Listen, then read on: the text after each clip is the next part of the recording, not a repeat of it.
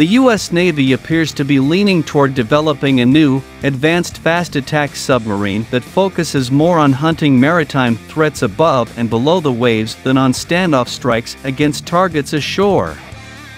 The decision would reflect growing concerns about Russian and Chinese submarine activity, but could come at a steep price of more than $5 billion per sub. Specifically, the Navy indicates that the next-generation attack submarine should be faster, stealthier, and able to carry more torpedoes than the Virginia-class, similar to the Seawolf-class submarine, CBO's analysts wrote in their review. CBO therefore assumed that the SSN-X would be a Seawolf-sized SSN, which displaces about 9,100 tons when submerged, and would have an all-new design in keeping with the Navy's description of it as a fast, lethal, next-generation attack submarine. In 1983, General Dynamics Electric Boat began designing the Seawolf class for the Navy as a successor to the Los Angeles-class attack submarine. Significantly more advanced, the Seawolves were also much costlier to build. Their unit cost of more than $3 billion, closer to $5 billion, made them the most expensive attack submarine ever designed and the second most expensive submarine of any kind ever at the time. The first of class, the Seawolf, was ordered from the Electric Boat Division of General Dynamics Connecticut, U.S., in January 1989 and commissioned in July 1997. The ship was modified to improve payload carrying and underwater maneuverability.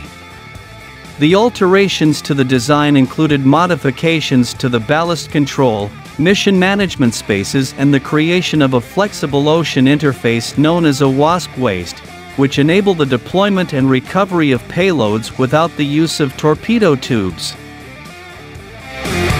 The Seawolf was a product of the Cold War, conceived to maintain the USA's acoustic advantage over Soviet submarines.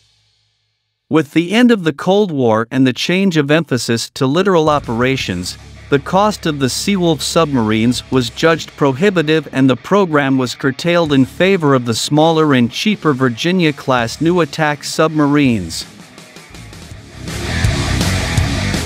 With the apparent need for the boats gone after the end of the Cold War, the United States canceled the program in 1995 and ultimately purchased just 3 of the 29 examples it had originally planned to buy. The Seawolf-class submarines have since been assigned a number of secretive special duties that make good use of their enhanced performance and deep-diving capabilities, which make them particularly well suited to operations under the ice in the increasingly strategic Arctic region.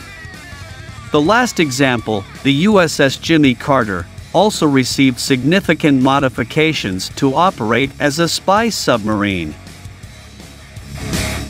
Based on information the office received from the Navy and its own analysis, the new submarines will have space for 25 additional weapons in the torpedo room compared to the existing Virginia class, for a total of 62 weapons, and could leave out the VPM entirely.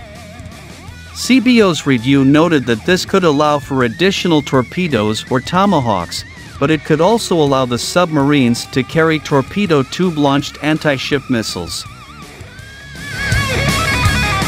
A submarine with a revised bow design able to hold more torpedoes could also point to a design with more torpedo tubes in total. The Virginias only have 4 torpedo tubes, while the Seawolves have 8.